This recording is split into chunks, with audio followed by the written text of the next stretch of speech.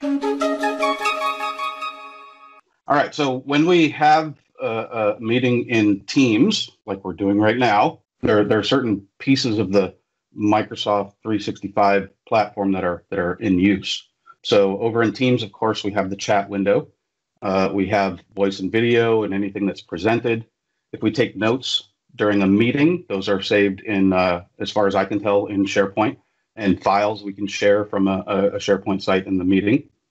And when we record the meeting gets saved into Stream, and it gets posted into the chat for the meeting. So if we look at this chat over here from yesterday, I've got these recordings that we did while we were practicing for our demo, and I can open these right in Stream. I can play them in line if I want to, and that's great. The problem that we have is that over in Microsoft Stream, there's no support for guest access. That's kind of our problem that we have with this whole solution. So we looked for a solution to that problem, and we're gonna show you today what we came up with. So when the recording completes over in Microsoft Stream, the organizer of the meeting gets this kind of email: your content is ready to stream.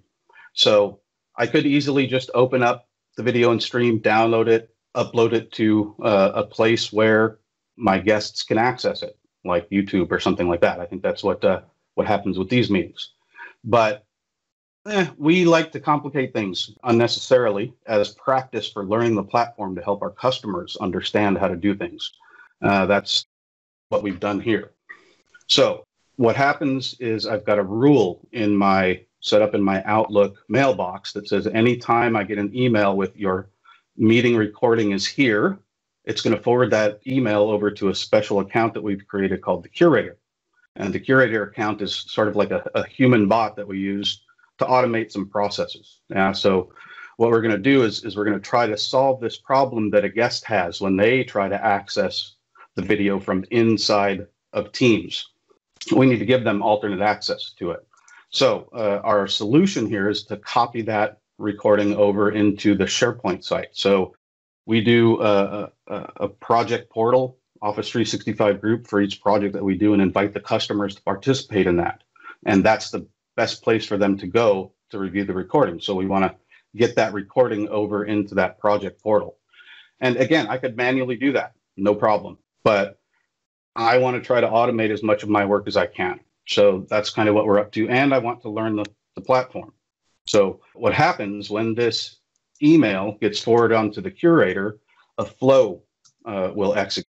So the Curator has created a flow that says when an email of that specific words in the subject is received, we're going to do some things. Now, this is my first flow that I ever created. I have learned quite a bit, but we'll just jump through some of the important bits here. So we're going to parse the name of the recording from the subject. We're going to parse the URL to the video in Stream. We're going to get some info about our users, our participants in this flow. So the Curator, of course, and the user that sent the email to the Curator. And then we're going to get a list of our active projects from Project Server. So we track our statuses for projects in a few different places. In Project Server, we have a list of all of our active projects, and those are typically the ones that we have meetings for. So we're going to add those to a list of options that we're going to send as an adaptive card to the user that sent us the email. And if I switch over to the Flowbot over here, I've got a chat from the Flowbot saying, would you like me to curate that for you? And it's actually an approval that's running. That list of projects that we pulled from the server is here. It's a shortened list because there's a limit to how many options you can do in this style in an adaptive card in Teams. But if we look at the same thing in the approvals tab, we get to see a much larger list. So let me just find this one, and I scroll it down here, and then here is the larger list of projects. Okay, so I'm going to use the adaptive card version to respond to this one, and let's just pick the project here, and I'll just hit submit. And with that, the flow will continue on, and it will wait for it's going to after it waits for an approval. We check to see if we said to curate the meeting, whether we chose a project or selected other and typed in a project name. If we chose do not curate, then the flow just stops. But now we're going to set the project. We're going to get the comments that were submitted, and we're going to send a request to the curator account. And that is where we're going to hand it off to Francisco, who built the rest of this solution, and he's going to walk us through the process for getting the recording up into the project portal. So Francisco, you ready to take the stage? Yep. All right. Thank you, Jim. Let me share my screen. All right. So picking up where Jim left off, now I'm logged in as the curator. So I'm assuming the role of the human curator.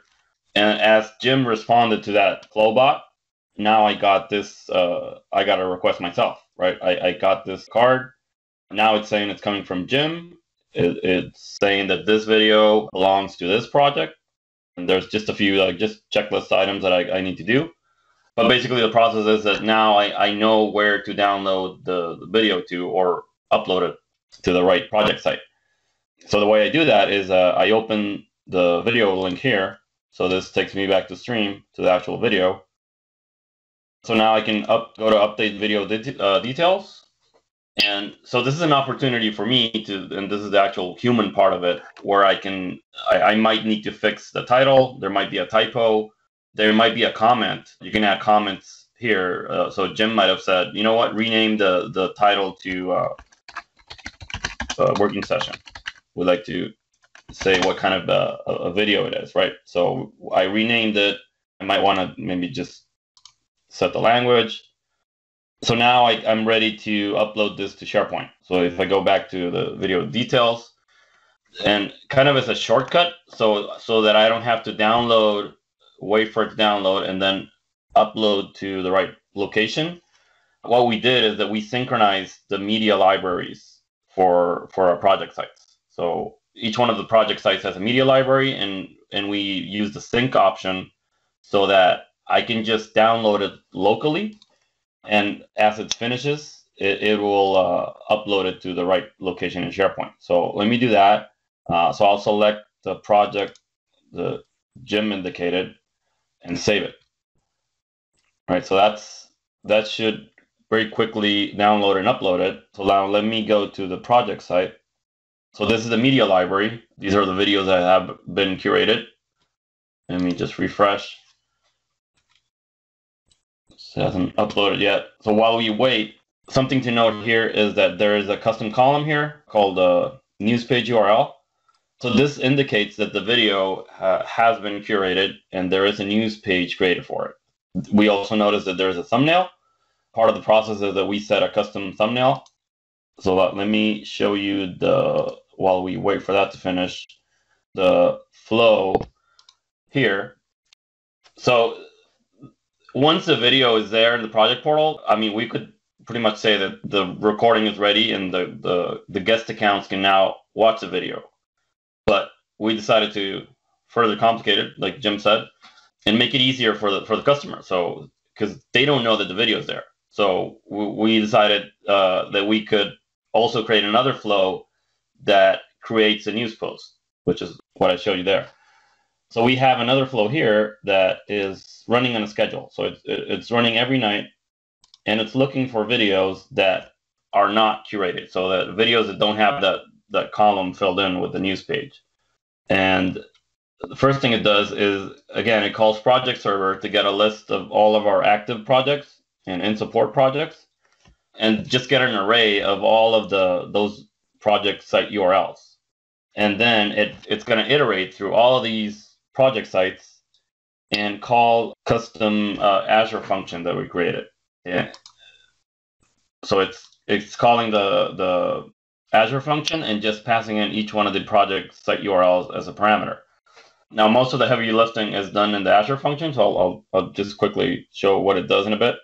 But once it's done, it starts formatting a result HTML with the customer name, just a list of the customer name, the project name, and what the result was. And once it gets all of those, it just sends an email to the curator, just indicating the status, how many videos got curated, or if there's any issues, it'll show that in the email. Let me see if this is ready. Okay, so it's here at the bottom. So this is the video I just uploaded. We notice it doesn't have any thumbnail and it doesn't have any URL here. So once the flow runs, it's going to query this project library, and it's going to find that this is the one that we need to curate. If we had more, it would pick up all the videos that are available. So let's go back here. So just to quickly look at the code, what it does. I don't have time to go over each one of these, but it's the Azure function is calling the curate videos method. It's setting a thumbnail depending on the video name. So if it's a working session, it uses a working session thumbnail, or a Scrum meeting.